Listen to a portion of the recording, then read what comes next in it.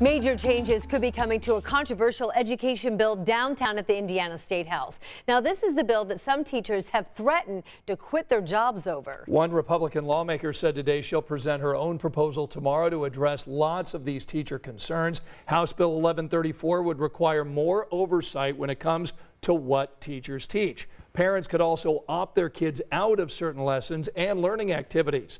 Now, supporters say this would protect parents' rights and help prevent teachers from preaching their own biases. But critics have argued that it's just too restrictive and essentially handcuffs teachers and administrators. Our Dustin Grove talked with educators and the bill's author, who happens to be a former educator himself.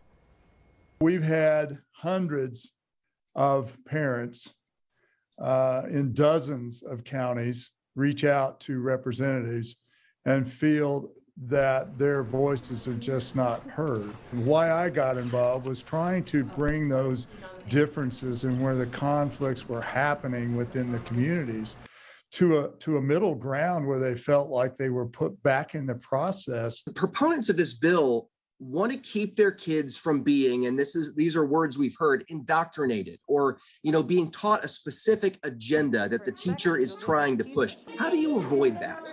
Reaching out, talking to your child's administration if necessary, your school board if necessary, can address those concerns. And I will tell you right now, I have a lot of teachers that work for me. We're not interested in indoctrinating with our personal beliefs and telling them what to think.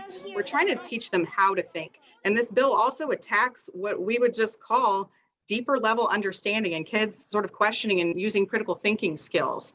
And that's very concerning if we're not allowed to bring up anything that would ever make a child uncomfortable or make them take a poll about their opinion on something, because we're really trying to get people to think for themselves and be informed citizens.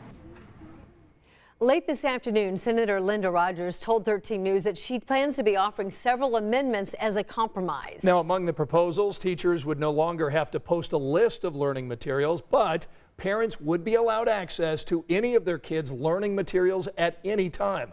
Lawmakers are scheduled to meet on this topic tomorrow.